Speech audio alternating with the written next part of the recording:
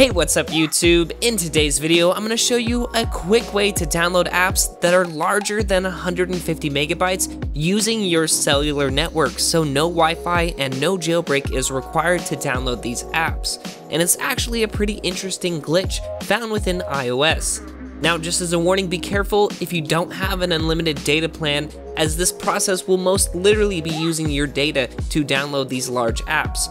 Anyway, with that warning in place, to start, we're going to head to the App Store and find an app to download. And like this video's title suggests, I'm going to download PUBG, which is about a gigabyte download.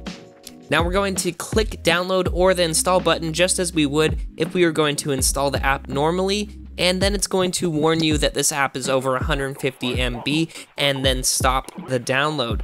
Now is where we're going to apply this glitch. So we're going to head over to our settings app, navigate to general, and then to date and time. And now we're just going to set our date and time roughly about 3 months forward.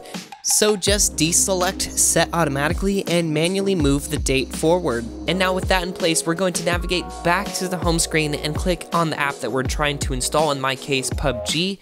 Then the install process should just begin.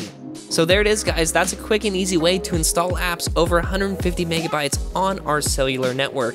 Now, once the download process has initiated, we can actually change our date and time back to be set automatically. We don't even have to wait for the download to complete. Lastly, I just wanted to know I did this on my device running iOS 11.4 Beta 2, so this should work on any version of iOS 11 that you're currently running. Anyway guys, thank you so much for watching today's video, and if this quick tip helped out, you know exactly what to do. Anyway guys, until next time, this is Tony, signing out.